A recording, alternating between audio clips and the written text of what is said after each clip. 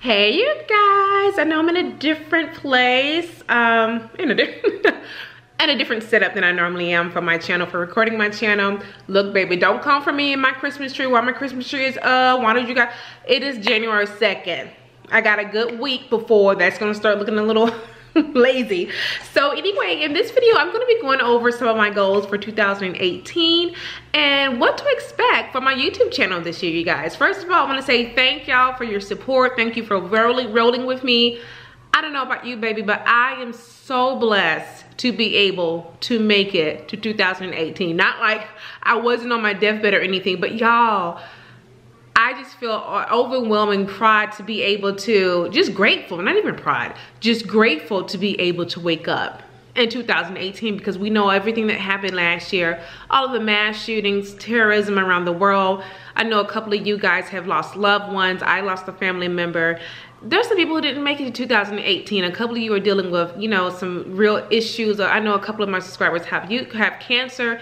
And so, and I'm praying for you guys. It's just such a blessing to be able to see another day and to make it into 2018. Y'all, we made it. So I'm very blessed. Overall, I'm very blessed. So last year was a good year. I got married. My best friend got married.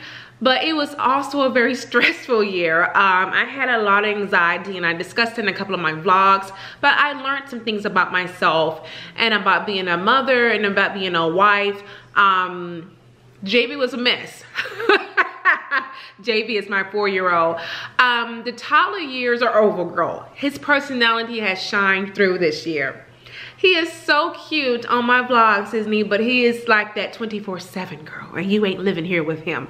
So yeah, it was a bit taxing. And one of the things I learned, because I do believe that you need to pull from issues you go through and learn from that, right? So one of the things that I learned, especially as a mother or wife, and just juggling all these different roles and responsibilities, that I gotta take care of me first, okay? I gotta spend time for myself, take care of myself, and I wasn't doing that a lot last year, which is why I kept having to take a break from you guys. So yeah, that is something I'm definitely going to do this year. And thankfully, praise God, JB starts kindergarten in August. So that's gonna be a huge relief for me because he's home with me and I work from home. He's home with me 2 days out of the week. So yeah, I also learned that to not sweat the small stuff, y'all. To really not sweat the small stuff. Don't get angry over little bitty things, you know, because it's gonna be another day and it's gonna be okay. So as far as my goals for this year, you guys saw my vision board or my digital vision board video, and thank you for the feedback on that video. That is something I created in 2015, and a lot of the items on that vision board have come true, have come into existence, like me getting married. I started doing yoga. I've lost some weight. I created a savings account, or opened up a savings account, excuse me, for Jabessa. So what I had to do over the course of the past 3 days is to look at that vision board again and try to determine, okay, what can I do this year to fulfill some of these items, okay? So I have a couple of jotted down things here. I'm not gonna go over everything, girl. We're gonna be here forever.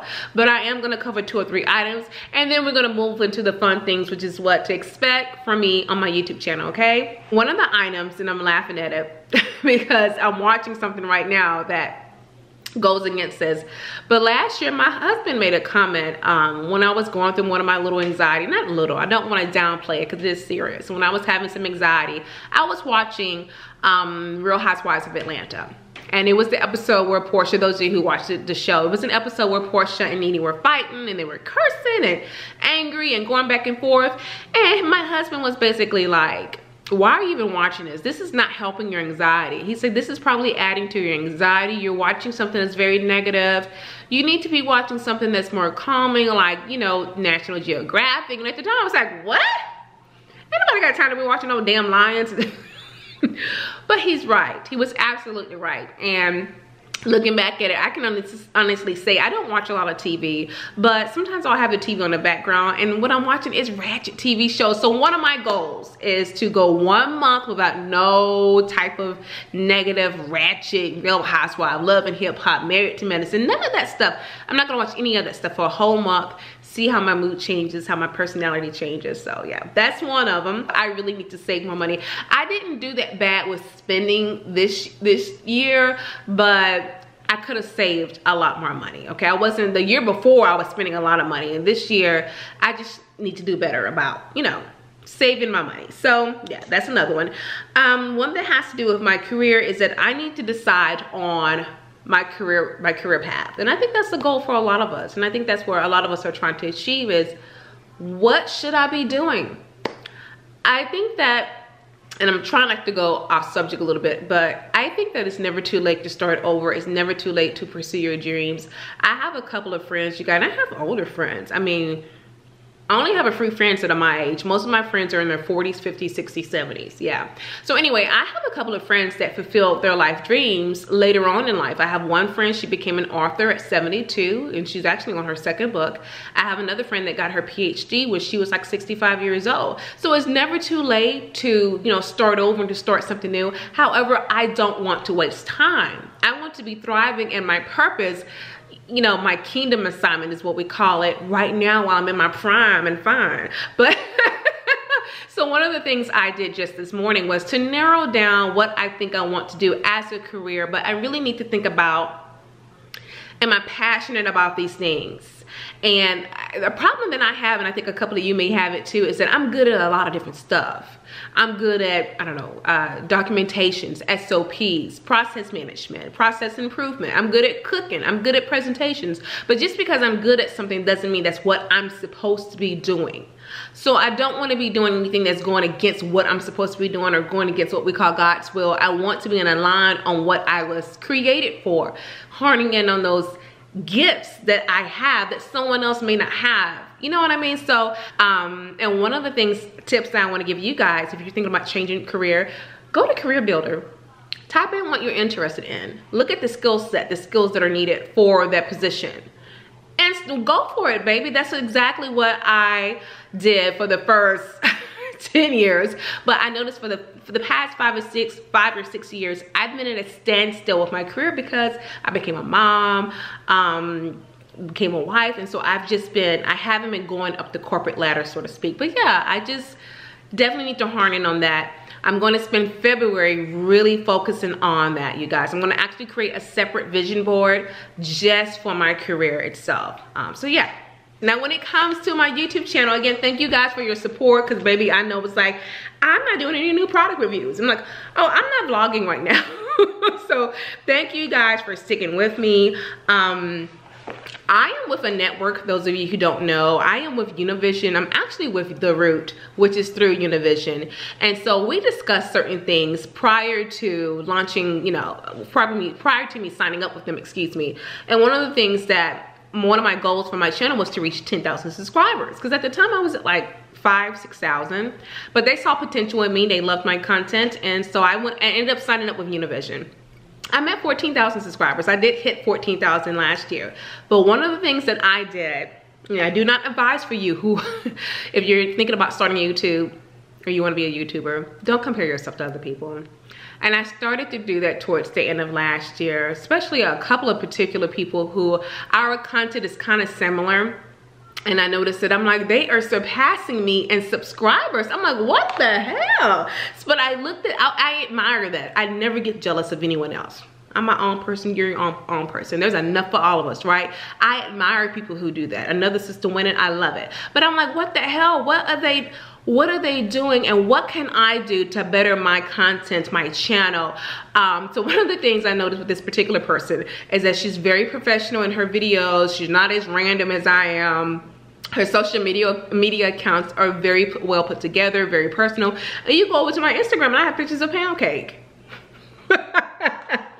Now, there's nothing wrong with that, but I need to pull back a little bit. You know, JB can't be in my videos all the time because that can be distracting. And there's some people who may not like kids. I'm just keeping it real. Hell, I don't like some people's kids. And so some people may find that cute, but other people may be like, I wish that I could just focus on the content, her hair. And I get it, okay? So yeah, I need to be a little bit better about that. I'm getting better with my backgrounds, getting better with my editing, my thumbnails, my music. Thank you guys for the compliments on that. What else? I did and this is again tailoring, kind of making sure that I pull back a little bit on what I say, a little bit of a filter. When I did the collaboration with Tiara Van, and she came over here, and I think I said a couple of things. She was like, oh, we're gonna have to edit that out, edit that. I'm like, oh, damn. And so the one thing I remember was that I told her, I said, my titties hang a little low. And she was like, oh, we gotta edit that out. And I was like, I say titties at least 2 or 3 times a week in my videos. So, but I respected her wishes. I respected your wishes. I edited out, you know, me saying titties. Whatever, it's titties. Look, when you get to be triple D's, these are not breasts or tatas. These are titties. So, but I edited it out. And I get it. I will be pulling back a lot more. It will still be Vivian.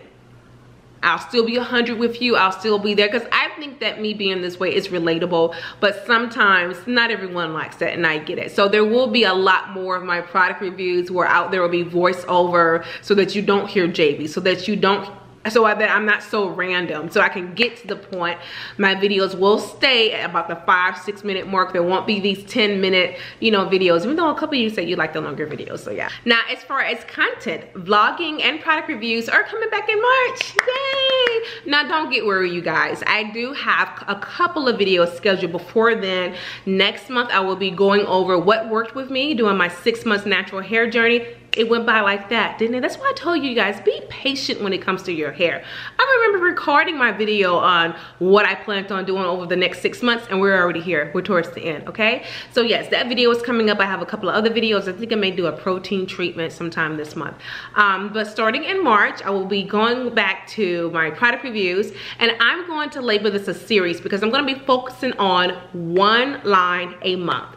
So maybe I'll name it like a month with, so like a month with LK Naturals, a month with Camille Rose.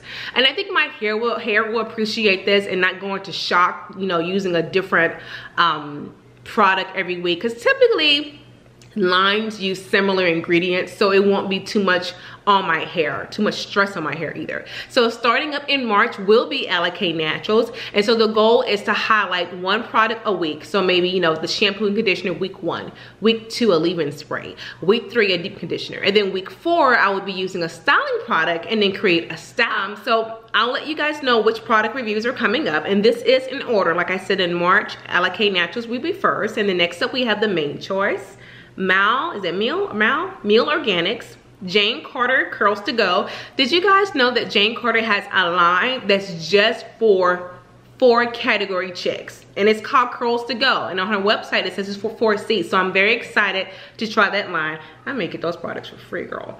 Camille Rose, and then ended it with Aunt Jackie. So this will take us into August with product reviews, again focusing on one product for the entire month.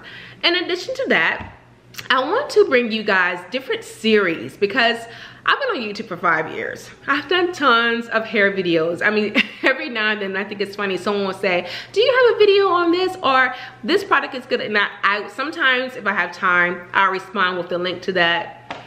I have over 500 videos, and yeah, a lot of those are vlogs, but I have a lot of product reviews, so it becomes a little redundant. And with that being said, the focus still will be hair and hair related videos, but I do want to provide valuable content to my subscribers. So a couple of days ago, again, I let you guys know that I had some ideas for some series, and it seemed to be the most popular ones was the Woman to Woman series and the passion-driven or purpose-driven journey. Okay, so those are the two that I will be highlighting on my channel throughout the year, to give you guys a little bit more information on the series Woman to Woman. So this is gonna be a little random series, but it's gonna be more informational advice. Maybe show you how to season the cast iron skillet, how to entertain on a budget. I don't know, there could be some cooking videos sprinkled throughout that. Just random stuff, but woman to woman, that kids craft, kids book collection, stuff like that, you know, skincare. So that would be the woman to woman series. Now the purpose driven journey is the one that I got a lot more feedback from, the one I'm really excited about. You saw my eyebrows go up, right? The one that I'm really excited about. So going over, and I can show you real quick, going over several different books on this one is actually called The Purpose-Driven Life, which I'm actually going to change the title of that series because I don't want to mimic this. But this book is called The Purpose-Driven Life, and so I am going to change the series, y'all. And I have another book, and I just have different things that I've been reading. Yeah, and that would include basically what I've just started to do, going over career goals, career development, how to hone in on your skill set. So basically, you will see me going through the process of trying to figure out what the hell I want to do with my life. But hopefully that can help someone out there, and you guys we can help each other, because that's what I'm trying to get there this year. I'm claiming it right now for all of y'all, from all of me. I'm trying to get into my purpose. I want to be walking into my purpose this year. Amen. And I think I will. I know I will. So I'm really excited about that. Like I said, that's coming in April. Now, I know some of you be like, that's a lot of different stuff on your channel. Girl, I agree. I agree. I did contact Univision for feedback on whether or not I should create a second channel and pull the vlogs and the non-hair related content onto a separate channel. I'm still waiting on, you know, feedback from them, but you guys, I'm gonna be quite honest with you. I probably won't do that, for the simple fact that I won't be able to monetize those videos. And I'm just gonna keep it 100 with you. I won't be able to monetize those videos. And if I'm really gonna be creating content that's as extensive, like goal setting, it took me half a day to create that previous video on the vision board, half the day. So I wanna be compensated for the work I put in. YouTube is a lot of work. And so, yeah, I think I could get to 10,000 views in a couple of months, but until then, I won't be able to make any money on all those videos I'm posting up. So more than likely I will not create a second channel, but there are other YouTubers who have successful channels and they have a bunch of stuff. Yolanda Renee, I was looking at her channel last night. She has nails, hauls, hair, skin, decoration. That is the most random channel I've ever seen, and I love it. I'm here for it. So since I more than likely won't be creating a second channel, this is what the breakdown of what the video schedule is going to look like. Monday and Wednesday will be for vlogs, and then Fridays will be for nothing but hair. Even if it's the, you know, month-end series, that's going to be for hair. And then Saturday, once I start the woman to woman and the purpose-driven series, Saturdays will be for that. But again, that's not coming to April, and more than likely those videos won't be weekly. They will be like bi-weekly, so basically twice a month of the series. So yes, you guys, that is the goal. I'm ready to work hard. I do believe in the hard work. I don't believe that you can sit on your butt and expect great things to happen. You gotta work for it, right? So yeah, I'm ready and excited to hear you guys' success stories. So that is it, you guys. Thank you so much for watching, and take care. Bye.